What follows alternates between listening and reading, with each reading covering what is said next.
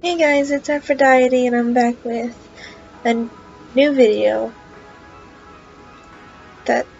okay, I'm not good with these intros, but a while back I posted a video on how to animate on Clip Studio Paint because it was a struggle for me at the time and I thought I would help some people, but whenever I look back at that video, it's pretty bad, and now that I've started uploading more animation memes and I'm starting the monster series, I wanted to show my new skills.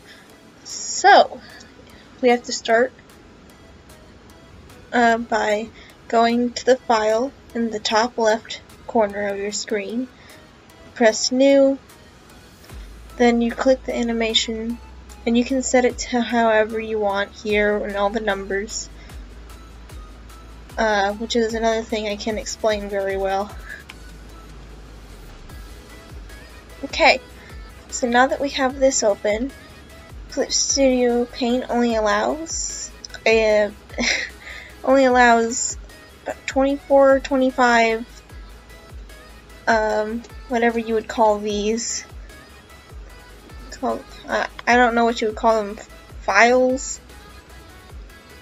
But what I realized is down here at the very bottom is the paper, and so you can grab onto this little black line and extend it however far you need it to, and if you don't want to extend it or just move it over, you just grab it again, but not by the black line. I'm going to stretch it out to where I have my length, and what I didn't realize before is that there are layers in Clip Studio Paint. You just have to have them in different animation folders. So we can call these files because this. So we're going to do the running animation again. So we can have our character. You can do front or sideways, however you want. Just make sure that you can do it. So whenever we're doing a running, you have to make sure that the arm that's going forward, the leg that goes along with that arm is going the opposite way. So let's do that.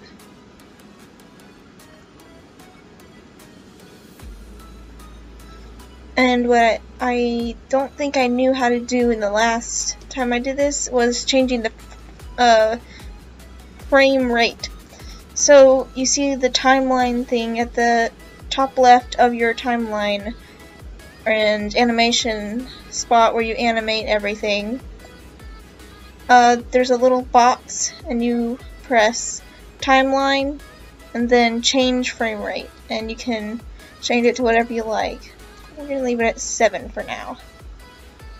And over here there are zoom in, zoom out for your animation area. And then, the normal zoom in, zoom out for the animation paper. I'm making up names for all of these. You can have your own names. So, I found a way of copying and pasting, but it's on laptop and computers. I don't know if Clip Studio Paint can be on phones or not. So, down here there's a little, what would you call this? A little picture of a file or so with a little star next to it.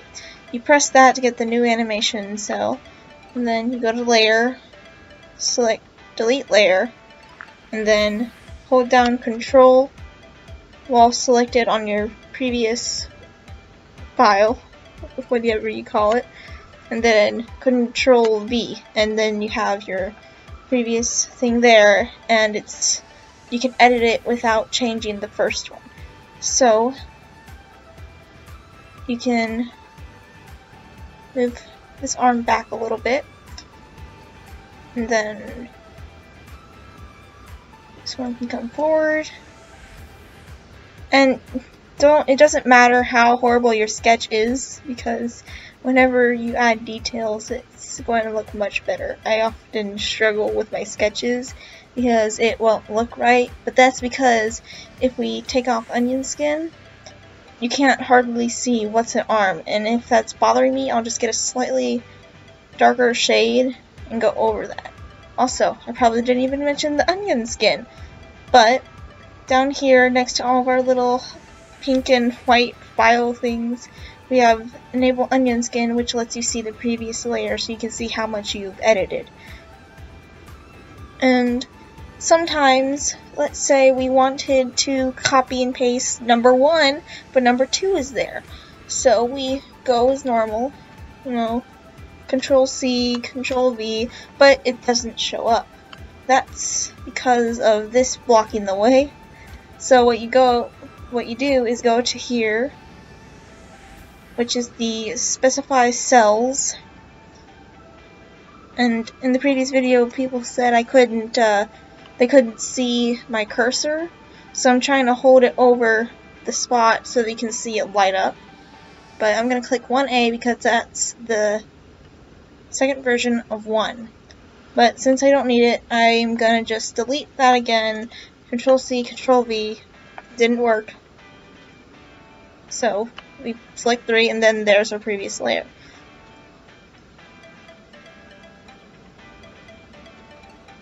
And the faster the frame rate, the more little corrections you have to put onto your animation. Because if you have, let's say, what I'm doing, 7, you have to do, medium. But if you have something like 5 or 3, you can just go from probably here to here to here. But I'm going here. Well, you probably can't see my cursor. So I'd say if you're at medium, you kind of put 4 or 5 corrections. If you're doing higher than a medium-ish number, it would be more than that. And if you're doing a lower number, it would be slower, so you'd have to add. You don't have to add less corrections, but that's just how I know it. So I didn't edit this leg yet, because as we can see from the onion skin.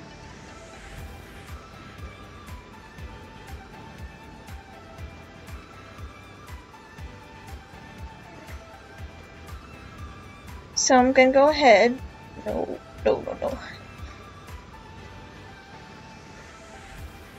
So I'm gonna go ahead and move that leg a little bit more. And what I like to do is select, well, not select, that's the wrong word, is to edit different parts at different times.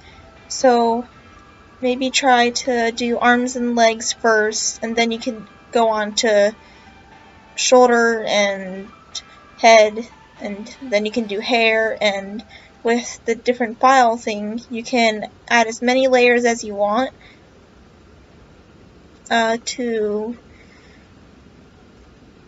well, here's an example to try and explain what I'm trying to say. So you can, if you're struggling with keeping the same line of the head, you can put the hair on a different layer so you don't have to worry about erasing a face that you drew or the head shape, and it doesn't look funny, so you can just put a hair on a different layer. And then color can go all in one layer or different layers. It doesn't matter, however you want to do it. So now we've got it going forward, and you can do this, or you go from this. I'm saying this again. So we have number 4, and then we go to specify cells, click 3, and we have to have it selected on the area that we want it to appear in. And then we do this. But we select it, we go here. This is why we do Control C, Control V to make changes, because as you can see, they are the exact same, and if I do this, it gets that too. So you can't correct one file whenever they're the same file. if that makes sense. So we have 3 now. We're also going to do 2. But since we have 1 over here, I'm just going to drag this in, and then I'm going to put loop play on, so I don't have to have a million of these going on forever. And it looks a little funny, so let's try and fix that. So if we see here, her arm doesn't move. So let's move her arm a little more. And where's her other arm? Exactly. So this is what I mean by your sketch can be very messy. You can hardly tell what's what. So now let's play it. Looks a little better, right? And now we can start adding more movement. So let's actually cancel that. So whenever you're running, whenever one foot touches the ground, you push off and you go high. So let's see. This is the right foot and that's the left foot, and it's pushing off. So we're going to move it up slightly. We're going to go slightly higher, and then try to go down a little bit while that right foot is coming forward. And when the right foot hits, it's going to go up. Except now we have to make it come down a lot faster since number 1 is coming up where she hits the ground again. So now let's play that. It's going a little fast. So that means we should probably turn the frame rate down. Let's try 1 down and do a 6. Nope. So let's try smaller corrections in the height.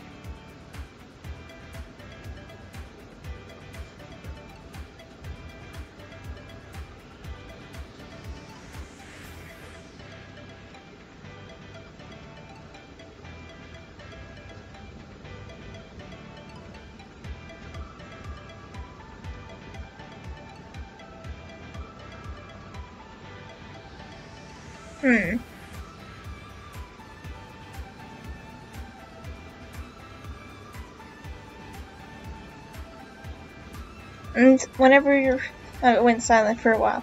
Whenever you do the final sketch of what the body's gonna look like, you don't have to follow the body exactly.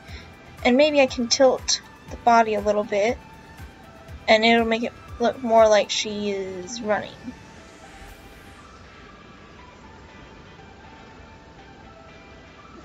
Might work.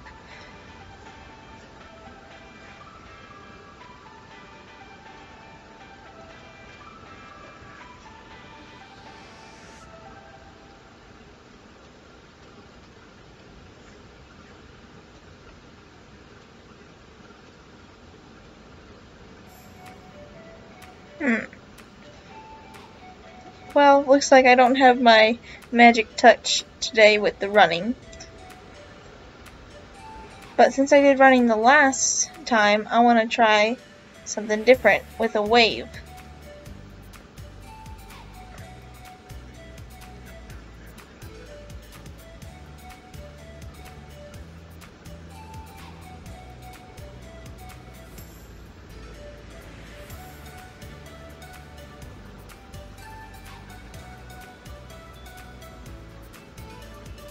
Alright, so we delete our layer and Control C, Control V, and the reason why I delete the layer is so I don't have to go to the specify cells every single time.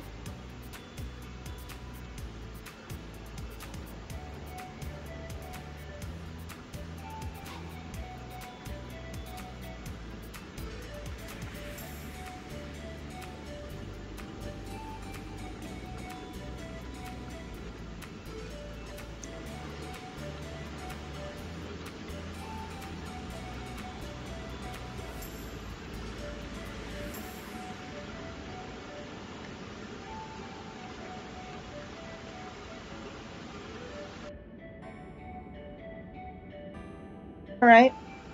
And this is what I mean by the sketches and everything. That's why I'm saying it looks alright.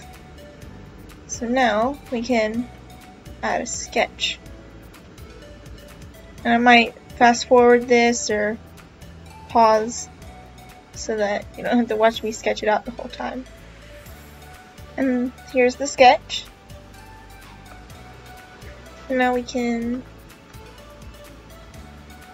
delete that.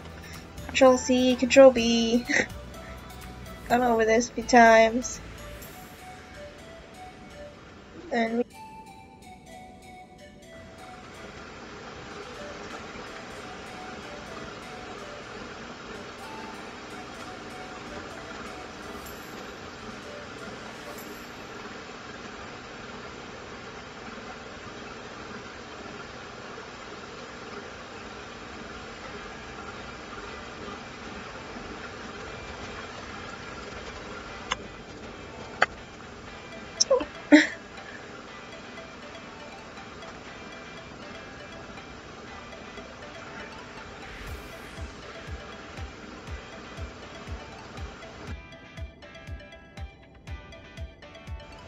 then we can take away the sketch. Looks a little bad. Sketch kind of takes away some of the details, or it shows more. So we can go down here, choose a dark color that you can tell the difference between. Then you can start to color in your character. Here's it colored in. It really helps whenever you can use the Control C, Control V with coloring, because then you can just edit the smallest things and not have to recolor the whole thing.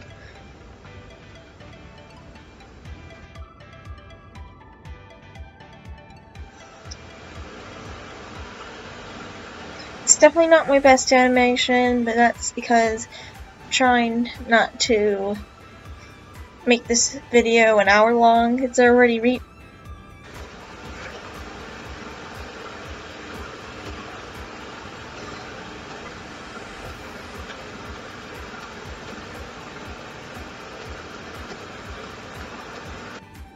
outro, but I had to mention another thing, of course. Well, as I said again, I hope you enjoyed this video. I enjoyed making it because I'm trying my best to help out with things that I'm learning as I'm animating. So, if you have any other questions about animating on Clip Studio Paint, you can let me know in the comments, and I will be happy to answer them if I have the answers. So, I'll see you in the next video. Bye-bye.